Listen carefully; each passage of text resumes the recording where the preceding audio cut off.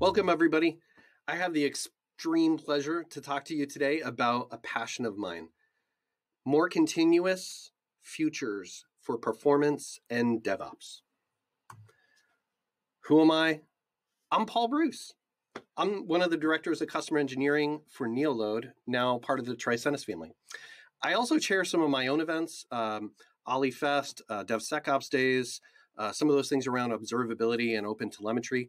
I'm a huge fan of my local Boston DevOps community, and I'm one of the co-organizers of DevOps Days Boston for the past couple of years.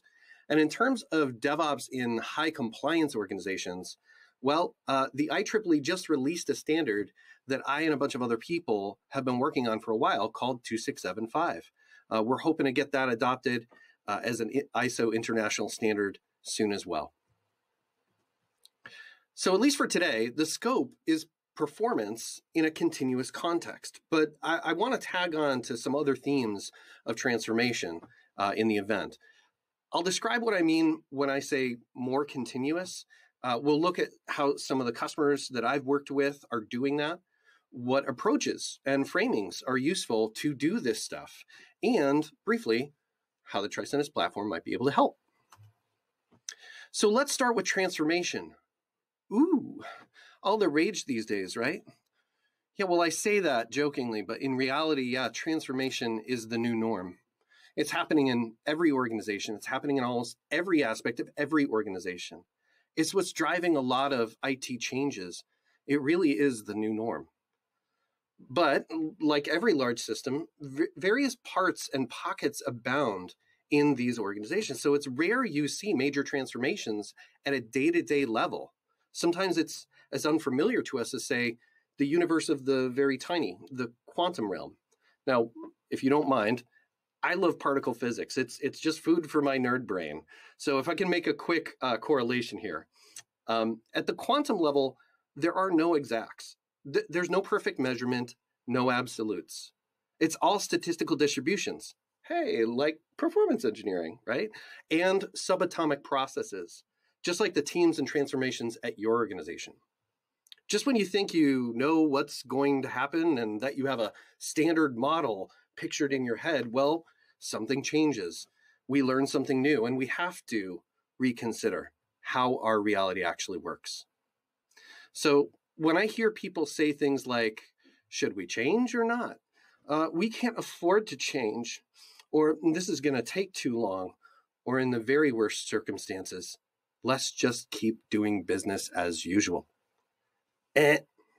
Consider that the transformation ship has already sailed, and you really don't want to be left on some distant island.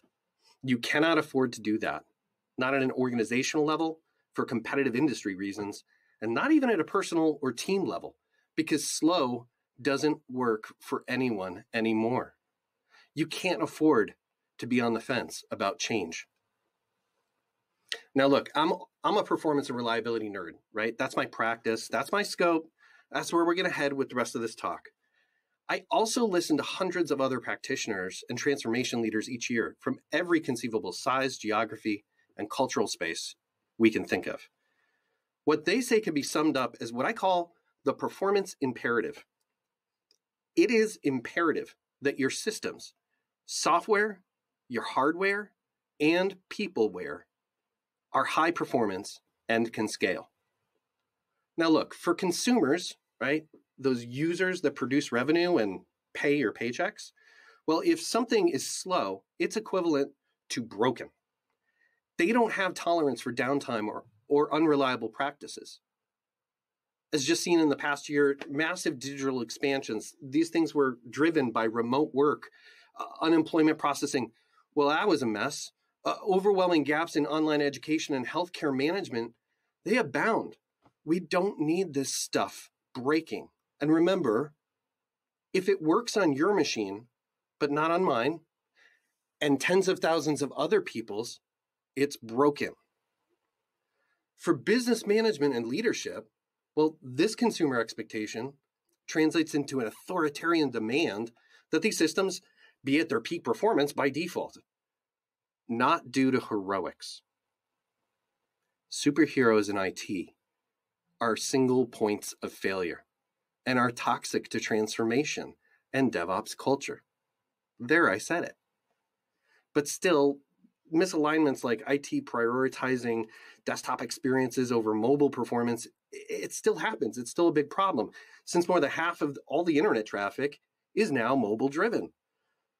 And like Conway's law suggests, our systems are an outcome of our teams, not just in terms of the communication patterns, but of the functional and dysfunctional behaviors. The responsibility lies everywhere, right? Not just in the QA or subject matter experts.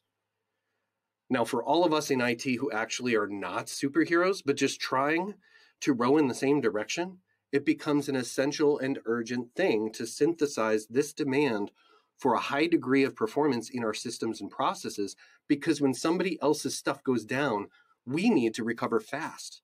It's not just about what we're building and shipping, right? That's us. You are your weakest link in the chain from a performance perspective. Multi-regionality in cloud providers is built for a reason, right? And cloud providers have this problem too. Things like at AWS, Azure, GCP zones, right? They go down. Everyone has downtime. But we don't have the luxury of waiting to see if that's us too, because we use them and we know that. The point is, everybody has the performance imperative. But what are organizations doing about it? Well, we've seen decades of performance being treated as an afterthought, as a silo.